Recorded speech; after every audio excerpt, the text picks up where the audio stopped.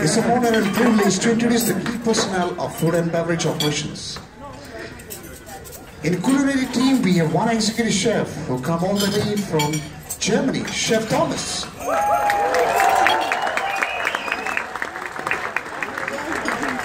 Who's basically all in charge of all the outlet for making sure everything runs smooth and ensuring that food comes on timely manner and the presentation of the 20,000 plate. Second in command, who is basically responsible for all the specialty restaurant and also 1,400 crew, is Chef Sunil Annasai from India.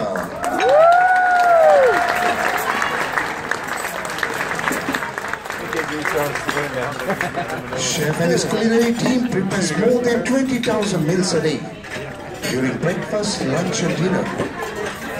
And we would like to know, by measure of applause, how much you're enjoying your food tonight.